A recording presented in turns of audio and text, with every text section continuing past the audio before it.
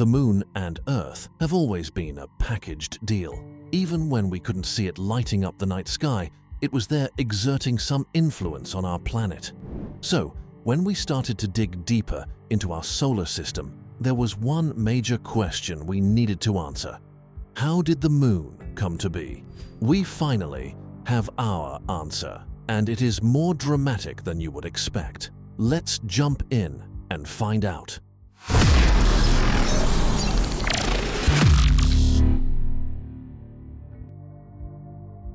In the 20th century, humans achieved what will continue to be one of our greatest feats of ingenuity and exploration. We traveled to the Moon.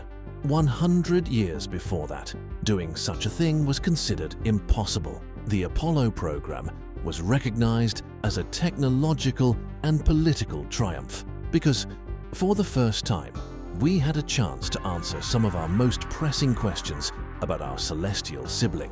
What was not appreciated, though, was the 400 kilograms of lunar samples brought back to Earth by the Apollo astronauts.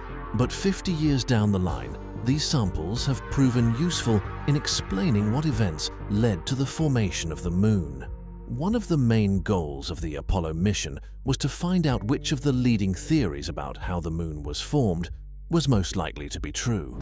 One theory argued that the Moon was formed along with the Earth, and the duo were made up of the same material. This material is the nebula that formed the solar system. Another theory suggested that the Moon was formed as an independent object in our solar system, but was caught by Earth's gravity when it wandered too close.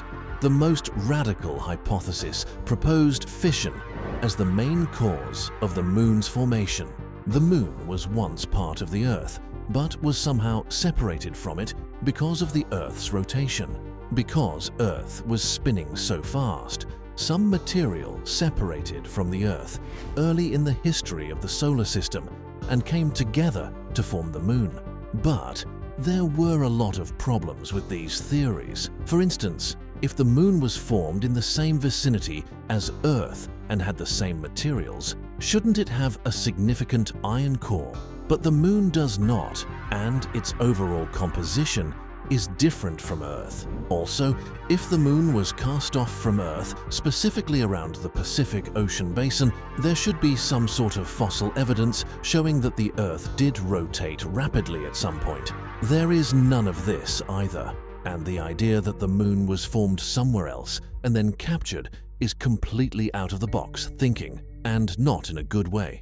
Some force would have needed to act on the Moon at the right time, by just the right amount for it to slow down drastically, and that doesn't seem likely. Above all, none of these theories explained why there was extra baking of the lunar surface, resulting in volatile substances like water in moon rocks.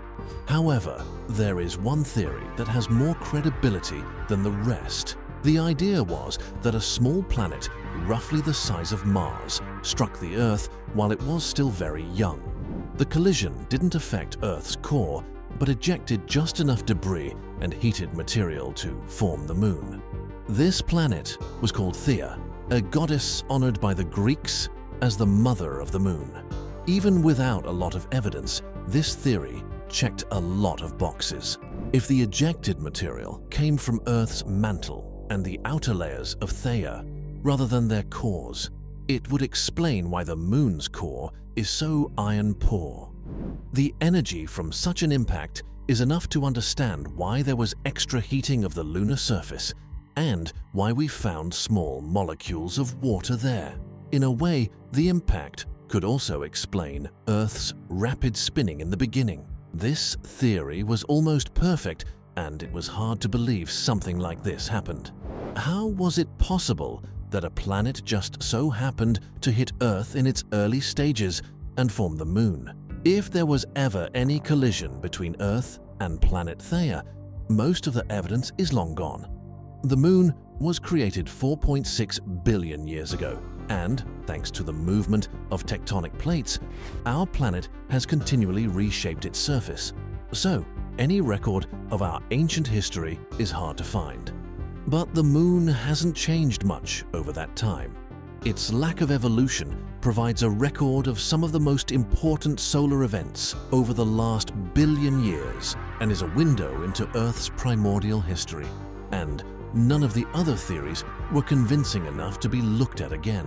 Now, there is new evidence to show that the most unlikely possibility did happen.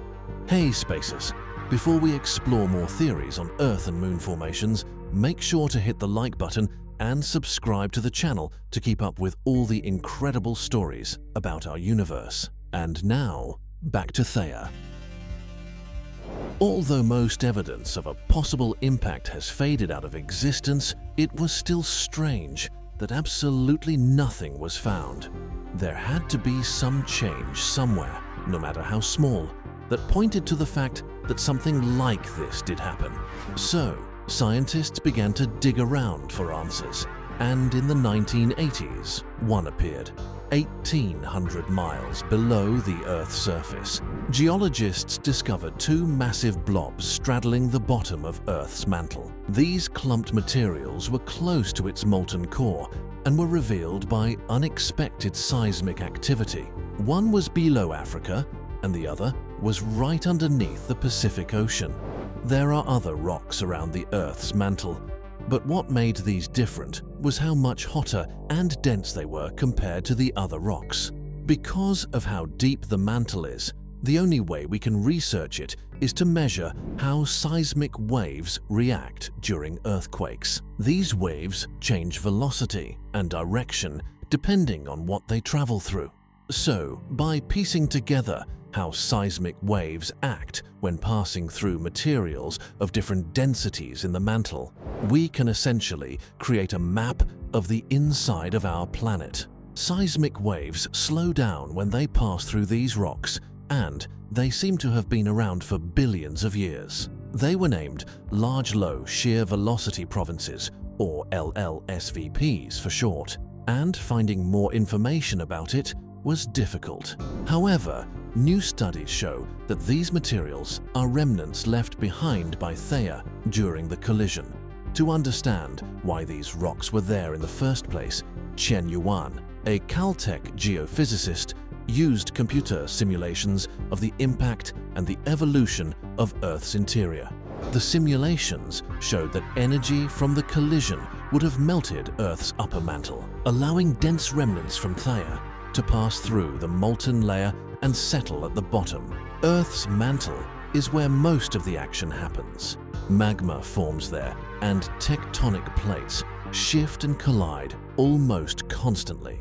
So over billions of years, the materials scattered throughout the mantle must have come together to form the two giant mysterious lumps on the surface of the core. Still, not everyone is convinced.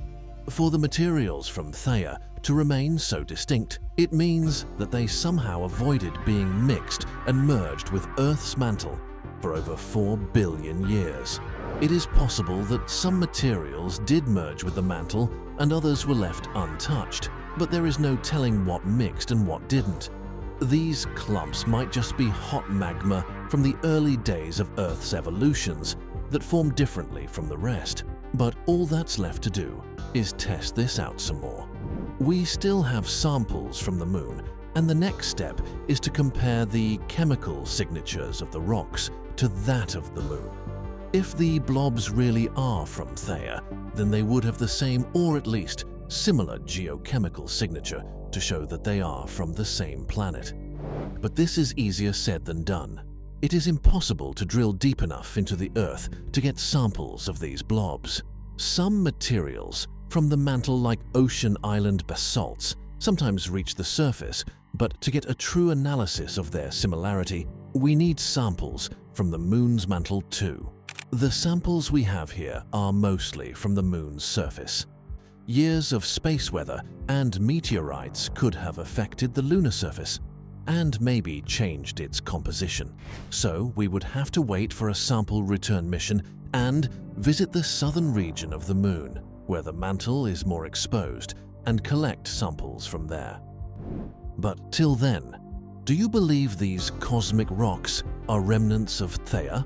Hey spacers, what do we think of Theia? Can you imagine another planet smashing into Earth? Share your thoughts in the comments and don't forget to check out other videos as we continue to explore the depths of the universe. If you're loving our content, please subscribe and click the bell to be notified of new and awesome space videos. Thank you for spacing out with us and see you next video.